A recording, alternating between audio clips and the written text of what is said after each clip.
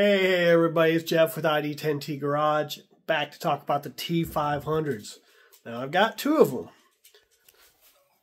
Both of these are now Vorons.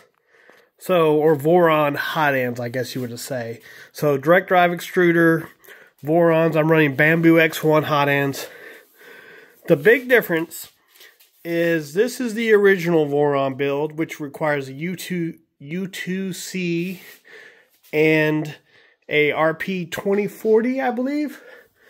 And those require firmware and CAN bus and all sorts of craziness, alright? And it's not bad. You raise your bed, you set up the Voron, and go from there.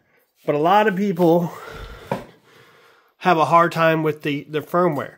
So what I've done is I've built my own Voron. I had to raise the lid about 10 millimeters, and I made my own kind of cable restraint for it.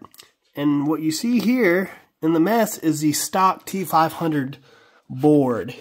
So it uses the board that's on the hot end, and I basically cut all the wires off the stock hot end and reused them and did everything. So this is 100% working. It's using a Bambu Labs X1 hot end as well. There's all sorts of options for those. But it's basically a standard Voron build with a couple additions. So I also had to rebuild the adapter for the tap. And that uses this extension for the X stop on the X end stop. So this was moved from the back to the front. Your LED wires now go all the way down to your main board. So you do have to open this up and wire those in with a 2-pin and 1-pin connector. But the majority of this really is just wiring. It's really getting everything in place and doing a standard Voron build without the difficulty of doing firmware upgrades. So that's the big key there. I actually do have an adapter for this. I just haven't put in place. So basically the adapter actually comes out flat here and kind of is a addition to helping with the actual making sure this doesn't come out. And I'm just trying to decide how long I want it to come out to attach to this cable bridge, because it's twisted, because of the way this wire is. I'm just kind of debating on how I want to set that up. And of course I get an MCU error as soon as I power up. What's going on here?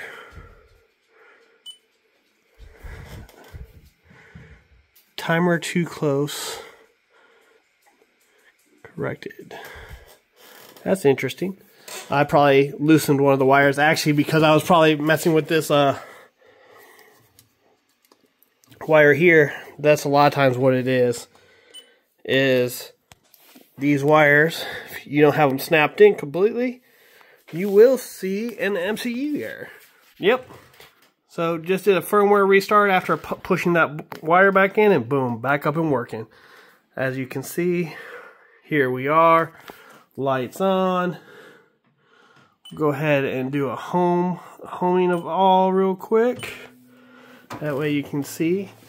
See, we're going to move over here. Stop. So this also, like this other Voron builds, it uses sensorless homing. This still maintains all the standard homing configurations. And as you can see, the tap sensor is working properly. Go back to this here. We'll heat everything up real quick just to show you that it's working. And the hot end heats up fast. We'll do 30 on the bed. The bed is still very slow. I mean, it's still using a stock heater on this one. I do have instructions out for, replacing the hot end MOSFET, but it's not necessary for any of this. But in the end, I just wanted to go through and basically show you guys, hey, there is a build for this. It is much easier than the previous build, so as long as you can print ABS, or you have access to get the Voron parts on Etsy or other places, you have to print some, you know, bed risers. So you do have to remove 4 bolts from both sides of the bed and put risers on there. That's what allows this tap connector to work, because this big box will get in the way otherwise. So with this in its position, you have to make up for that box. That's why you have to raise the bed, but you're really not losing anything. But as you can see, everything's good. Hotend's hot, bed's heating. I've done prints with this already.